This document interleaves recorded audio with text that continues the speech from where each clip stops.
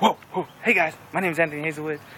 You guys are watching my little vlog type thingy that I like to put together when I have thoughts on my mind that I want to stream through the internet to your faces so they can get into your brain holes.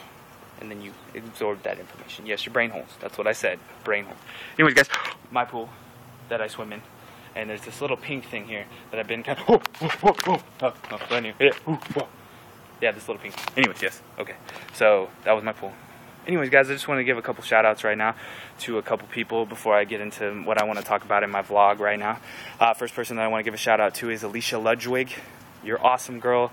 You're a great mom, great person. It's been a pleasure to know you and to continue to know you through all this time, and you've been a really good fan and friend to the Rando, Commando, Bandito little thing that we put together, and you are always and forever will be an up-to-no-gooder in my community. So I just wanted to give that quick little shout out to you. I know you've been asking for it, and there you go, girl.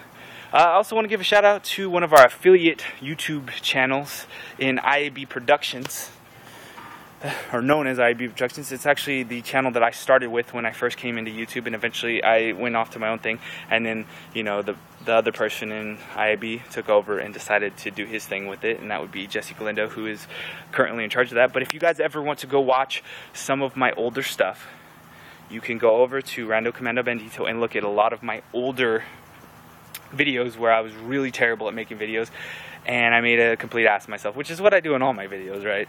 But if you guys want to go see me really poorly make videos, you can go over there and see how I've progressed through the ages, which is always something that I like to do, even when I look at Philip DeFranco videos and see where he started and where he's at now, and Tobuscus, etc., all these people.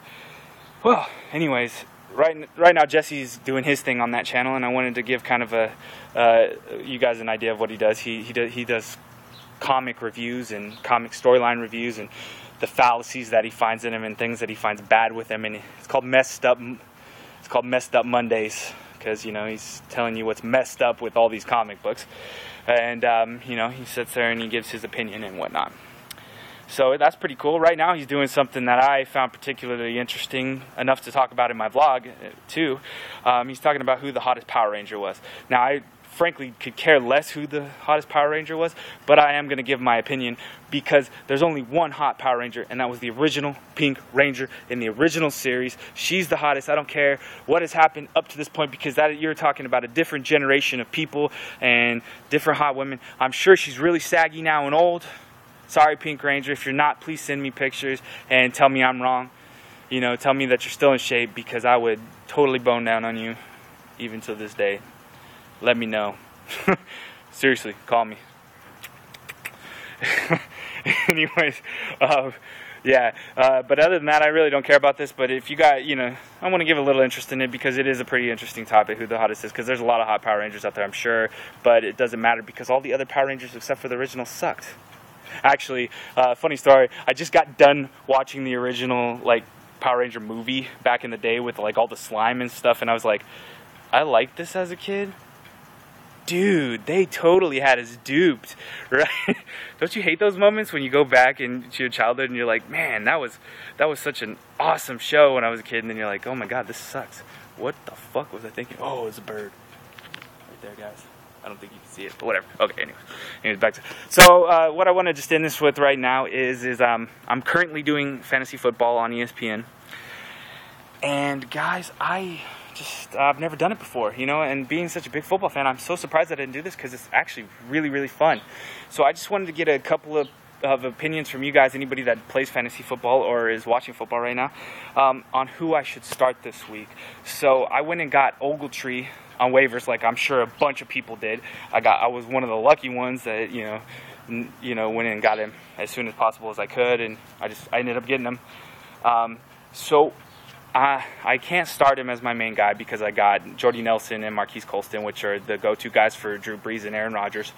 So, you know, I can't, but I do have Randy Moss. He had a good game. He gave me 10 points, but I'm thinking I need to put Ogletree in there, because he will be replacing Robinson in that Cowboy offense, and he will be that third guy. And then, you know, they're going to be double teaming Des Bryant and Miles Austin. So I think he's a good pickup, but I want to know what you guys think. Do you think I should take Moss out of there? Because I don't know. You know, I just really don't know. So let me know, guys, in the comment section below who you think I should start in that one. And then I went and traded Mark Sanchez because I had 3 quarterbacks. I had Jay Cutler and Peyton Manning. So I traded Mark Sanchez to get Doug Martin because I was a little thin on running backs. So I went and got Doug Martin because I think he's going to be good for that team. But I have Michael Bush right now as my second running back, and he's behind Matt Forte. So I'm thinking I'm going to have to take him out. But I don't know. He had those 2 touchdowns. So let me know. Should I start Doug Martin over Michael Bush, or should I keep Michael Bush in there? Because clearly they're going to put him in there in goal line situations to get touchdowns. So maybe he becomes a flex player later. I don't know. Let me know in the comment section below, on my Facebook, Twitter, or even the space. My name is Anthony Hazelwood. You know I'm up to no good. You're amazing. And yes, I'm talking to you. By the way, my starting running back, Ray Rice, baby. Bam!